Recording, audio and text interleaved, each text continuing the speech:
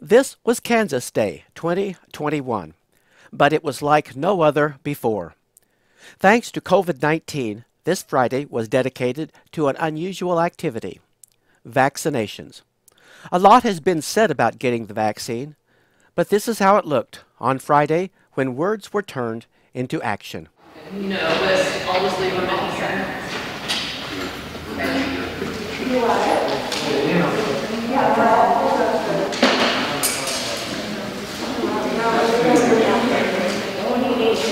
So what I'm going to have you do is you're going to go over and find a seat over there to sit in, and you are going to wait for 15 minutes.